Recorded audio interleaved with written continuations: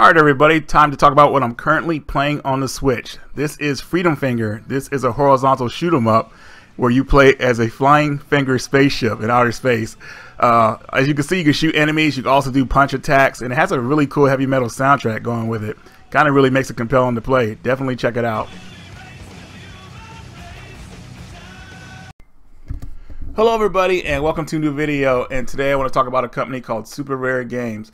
Now Super Rare Games, they've been out a little over a year, and if you haven't heard of them, they put out a limited quantity of indie type games for the Nintendo Switch in the physical format. So a lot of you guys collect for the Switch might want to look their way if you see some titles that you might like.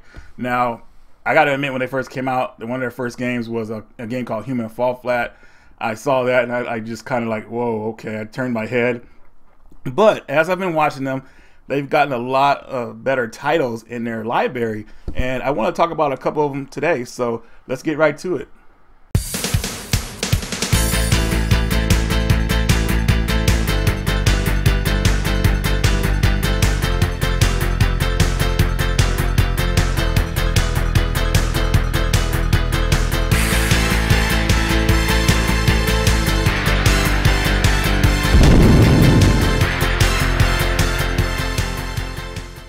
So I'm probably committing a sin here. A lot of folks don't open their limited print games, but not me. I just want to show you guys the inside and just how cool it looks, because when you get stuff like this, these limited releases, they come with manuals and all kind of other good stuff as well.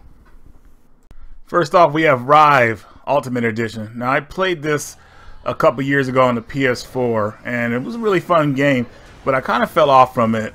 So this Ultimate Edition add some new things like a co-pilot mode, 48 achievements. Okay, I thought the other one had trophies, but that's okay. And loads faster and plays smoother. I definitely think it loads faster. It plays around the same, I think. This real fast though, this is a twin stick shooter, so you can pretty much shoot in all directions pretty easy. What I like about this game mostly is that the character that you're playing as the pilot, he's always talking throughout certain events in the game, so it really kind of like brings you into the story mode of the game. I really don't know why I fell off from this game. I was having a blast when I played it a couple years ago, and I was having a great time playing it now. Maybe I got stuck on a certain part and I just kind of fell off from it, you know, but after playing this, I definitely want to get back into the game again. It's a lot of fun, it's funny, it's got a lot of humor to it, and you know, I'm seeing some polish that wasn't in the original version I played, so I would definitely say this is the best version to get of the game if you're able to get it. Also, you do get to upgrade your weapons in this game. What you do is when you beat enemies, they usually drop parts, and that's considered money in this game. So you'll go to a computer and you'll get upgrades like being able to move around faster, weapons of course, and just all kind of cool abilities. So like I said, Rive is a cool game, guys. Definitely give it a shot.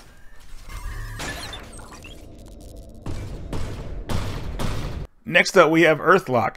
I originally played this on the PS4, and this game has a lot of potential. I actually was enjoying it up until a certain point, but then I stopped playing it because of certain issues the game had. This version actually fixes all the issues with that game, and it's kind of almost like a brand new game. One thing I noticed immediately about this game is that it really feels like a 6th generation game, meaning more like a PS2 RPG. Just the way everything plays out. Of course, I like the way there's not really any voice acting in the game. You know, you read all the text, and it kind of gives you like your own imagination of how the characters probably sound or talk. I always thought, so ever since Final Fantasy X came out and we got that voice acting in it, you know, we were kind of spoiled with too much voice acting in like RPG games. But you know, not saying it's a bad thing, you know, or anything, but I do like how this game goes back to like the old RPGs where you just read all the dialogue pretty much. Now with the footage being shown to you here, you can actually see this as a turn-based RPG. Pretty simplistic, I would say. It's pretty easy to get into. You could switch like styles of how your character fights, you know, close range, you know, air combat, stuff like that. You really kind of help change things up depending on what enemy you're fighting. This new Switch version of the game feels like it has no load times, which is pretty amazing. Helps the game really flow. Another thing I noticed playing this game on the Switch is that I don't know if you could do this in the original version before, but when I was in a battle, you could actually, while you're fighting an enemy, you could actually play dead and confuse your enemy, which is pretty hilarious. I thought that was like a pretty cool trick. And when you do that, you have a little bit of time to get away from them. I don't know. I just thought that was pretty funny. So just a little bit of story about the game as well, since I haven't talked about the story.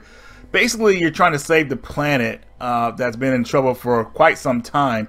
The planet has stopped rotating, and I don't know if you guys are like in astronomy or anything like that, but if a planet stops spinning or comes anywhere close to stop spinning, I mean, that planet is pretty much done. Like explosion, lava, just pretty much like all kinds of bad. So there's your story mode in the game, but I really feel one of the game's strong points, from what I remember, was that the character development. Now the characters, you play as separate characters in the beginning, and they all like are doing their own thing. But there's a certain point in the game where they all kind of meet, and I think that's where the game really picks up at. So right now you're seeing the beginning parts of the game. What I wanted to ask you guys is, what did you guys think of this game? And from where you're at, where do you guys think this game picks up at? You know, I got to a certain part in a couple years ago, and I just kind of just really fell off from it. But now it really seems like it's different. You know, I feel something that's it's really fast paced. The story really moves along, it seems. So I don't know. I think this go around is going to be good for me. So let me know what you guys think. But anyway, here is Earthlock for the Switch. If you have a chance to pick this one up, I think you should give it a go.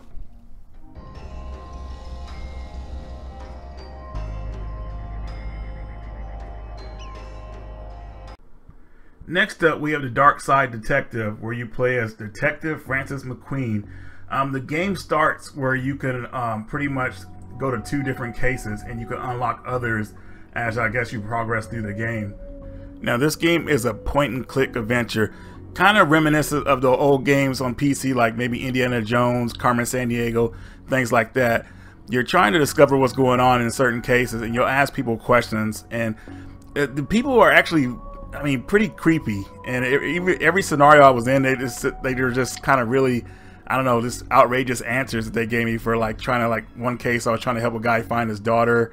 He didn't seem like he cared. Another case was a library that was haunted. This is some pretty crazy stuff. This is definitely the type of game that I would love to play on the Switch, because it feels like it was made for that system.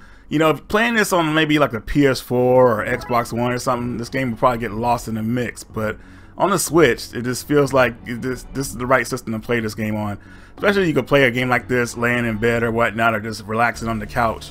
The one thing about this game, and I would say it's kind of a pet peeve for me, is that the characters in the game, they just really creep me out. How they have faces but with no eyeballs, no nose, no mouth, you know, just these blank faces. And you know, it just, when it shows the dialogue boxes, it just really it feels kind of creepy.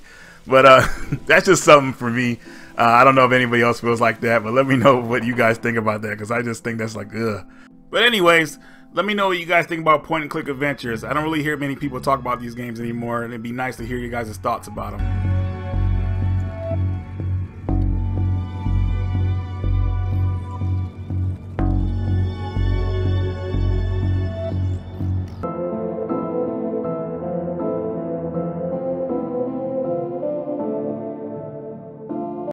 And last but not least, we have Evoland Legendary Edition. Now, Jason actually talked about this on a pickups video we did a couple months back, and I had heard of the game before, but I just couldn't get it set in my mind. Now that I'm playing it now, this game is just really, really cool. I've never seen a game ever evolve while I play it, and I think that was an amazing idea by the developers who made this. Now, I only played the first game that's a part of this series. You get 2 games in this bundle here, and I decided to go with the first one first. Of course, it's just to kind of, that's what everybody will most likely play anyways. And you can see how it starts off like a Game Boy game, and then as you get treasure chests in this game, they'll come with cool stuff like music, and then the game will have music all of a sudden, different colors, better graphics. It's just like, it's just really cool how it does that, and it kind of makes you want to keep playing. Say, oh man, how good can this game really look? Like, you want to keep.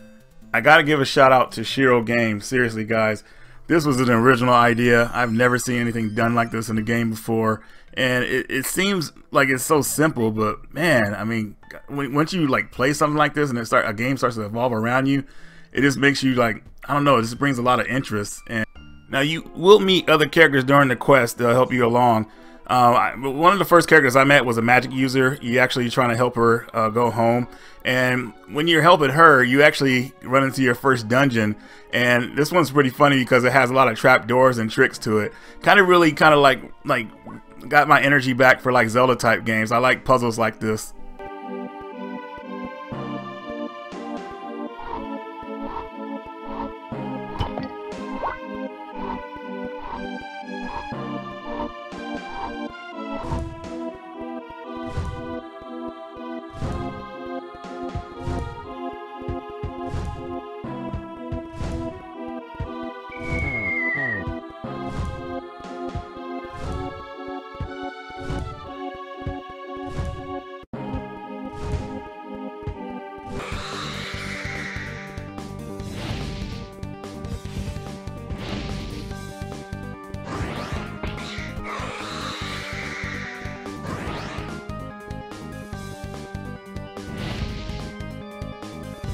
Well, there you guys have it, man. 4 super rare games, and honestly, I think their future is very bright if they keep making titles like these.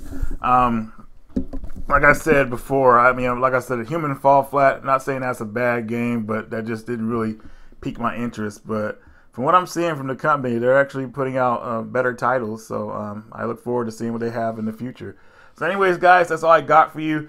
Let me know how you feel about these games, if you think they're good or whatnot, or do you think they are worth having a physical release. Let me know in the comments. Anyways, guys, that's all I got for you. Radical Reggie, and I will see you later.